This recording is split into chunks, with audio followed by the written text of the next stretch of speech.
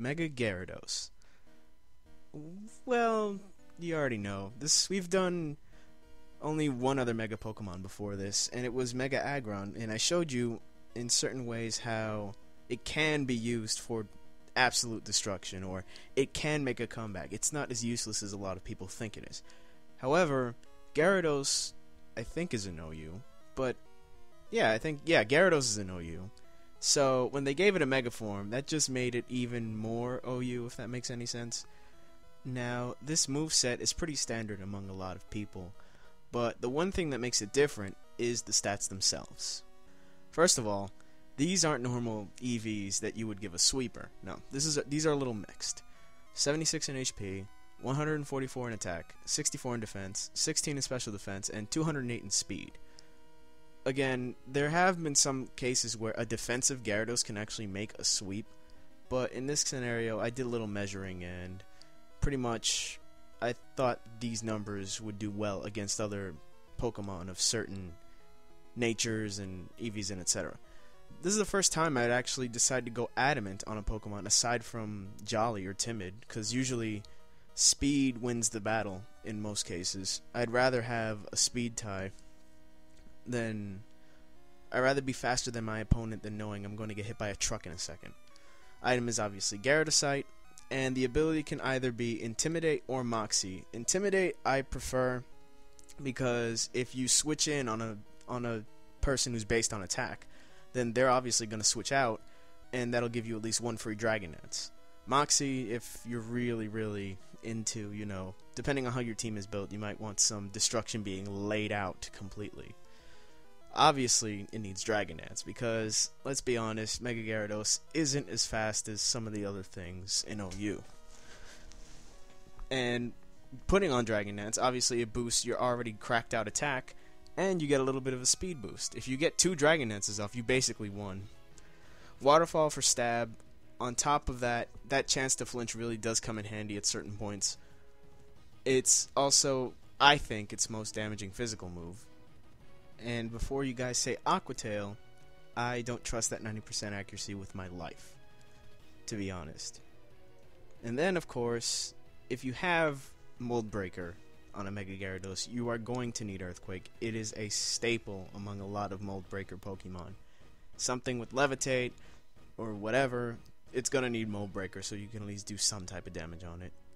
And then finally, there's 3 choices here. Because it's OU, personally I prefer Ice Fang since there are a lot of Dragon types running around. You could have Bite on it for a pretty high damaging, stab move. And Iron Head because Sylveon, there are a few fairy types up there too that, people like to incorporate into their team. And my Sylveon, or the Sylveon I made, running around there, can be a threat to this Pokemon, indeed. Alright, now let's go to a battle. This is how I started up. I am Daoogie, so you can see the Mega Gyarados over there. I start up the Dragon Dance, and because Gliscor is physical, obviously he can either switch, or he'll just Toxic me. That's kind of weird. Usually they run certain things, but whatever, I'm Toxic, right? He goes for Protect. I already realized this, so I just decided to do another Dragon Dance. Because why not?